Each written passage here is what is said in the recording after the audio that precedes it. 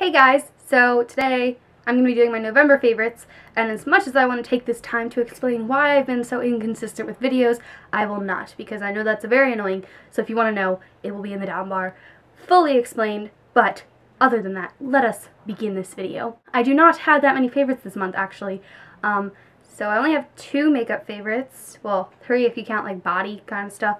But the first one is actually something that I got from Little Black Bag last month, which I'll have an unboxing video for them. I filmed it a couple weeks ago and I haven't had time to upload it, and I wanted to get this up really quickly. But this is the YoungBlood Mineral Radiance in Riviera, and it is just this nice little bronzer, and it's really natural, doesn't come off like making me look like Snooki or anything.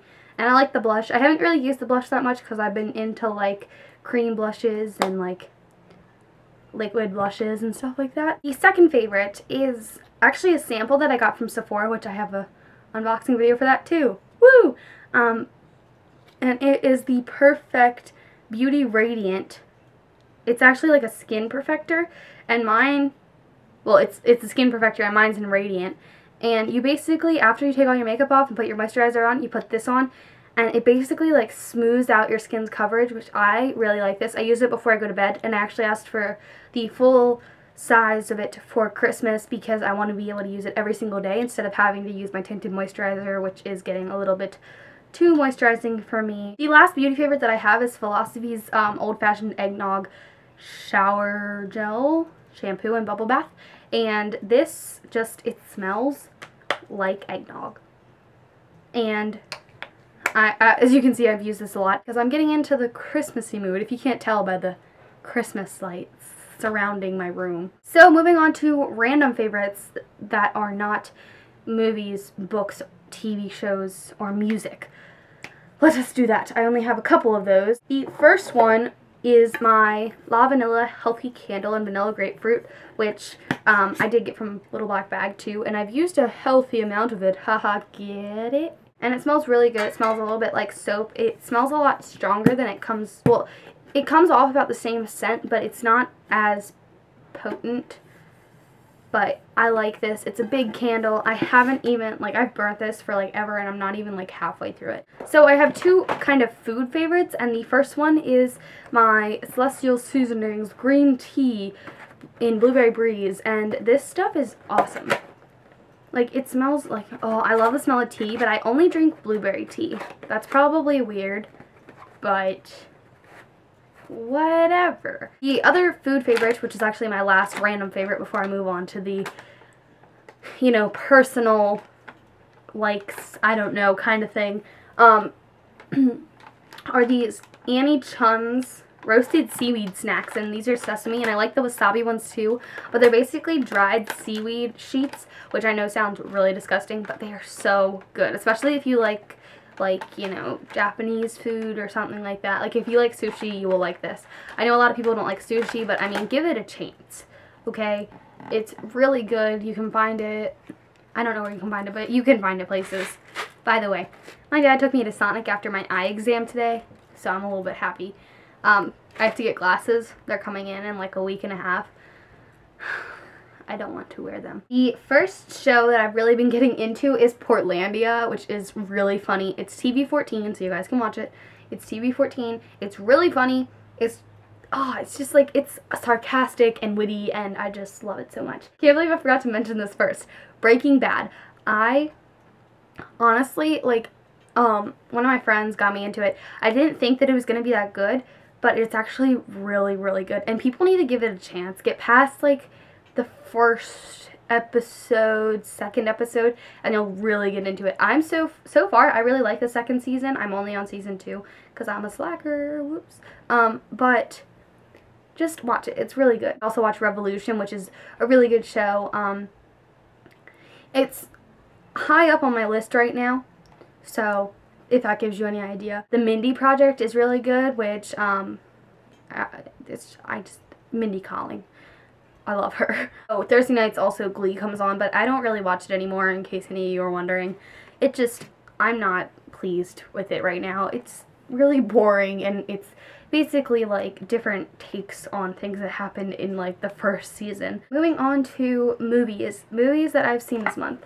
I went to go see Lincoln. Lincoln was really good, really powerful, but a really long movie, and I honestly left the theater for about 20 minutes because my head started to hurt, and that's why I need glasses, because I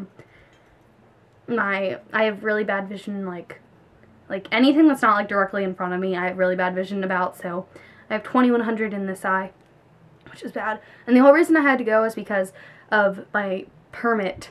I went to go get my permit, and they told me I couldn't get my permit because of my eyes. But saw that. I love Joseph Gordon-Levitt. He played Robert Lincoln, which is Abraham Lincoln's oldest son in the movie. It was really powerful, like I said, really long though. Cheerful Weather for the Wedding, which has Felicity Jones in it. I don't know what the guy's name is, but it is such a good movie. It's an independent film. It's about this girl, and she's getting married, and then like her like former lover comes to the thing, who's like a friend of the family, and her mom and like her sister know that, you know, they were in love once and everything, and then you kind of have to watch it. It's really good. I'm very picky about independent films, but I really liked that one. I watched Liz and Dick, the one about Elizabeth Taylor and something or whatnot. I don't know what his name was. They were in Cleopatra together. Had Lindsay Lohan in it. Thought it was going to be kind of good. It was so boring. The guy that played, well, the actor that played like the main character guy, like whatever his name is, was really good. But Lindsay Lohan was just painful to watch. It was so painful. Music. So basically my music taste did like maybe not a 360, a 180 in the past couple months, and I don't know if you guys have noticed that, but yeah, I did a really big turnaround. But basically I've been into these bands before. It was probably around like 7th or 8th grade I was into these bands, and then 9th grade I just kind of like went with the flow and liked everything. Now I'm getting more picky about my music. I tend to judge a lot of music, which is bad, but I've really been listening to the Shins, in particular their new album Port of Morrow, and the song September is my favorite on that album. My Head is an Animal by Of Monsters and Men, that whole album, but my favorites are 6 Weeks, King and Lionheart, and Mountain Sound. Basically anything Circa Survive or Anthony Green, which Anthony Green is the lead singer of Circa Survive, but he has his own solo album, which for those of you who don't really like independent kind of music, like, well, it's just alternative music. It's not independent, it's alternative. Check out the song Only Love by Anthony Green featuring Nate Ruess. Nate Ruess is the lead singer of Fun, so you guys might like that because I know a lot of people like Fun. If you kind of like some more like hardcore, you know, maybe a little bit of yelling, not screaming, just a little bit of yelling, I recommend Song for the Broken by Close Your Eyes, Tonight We Feel Alive by 4 Year Strong, El Paso by Taking Back Sunday.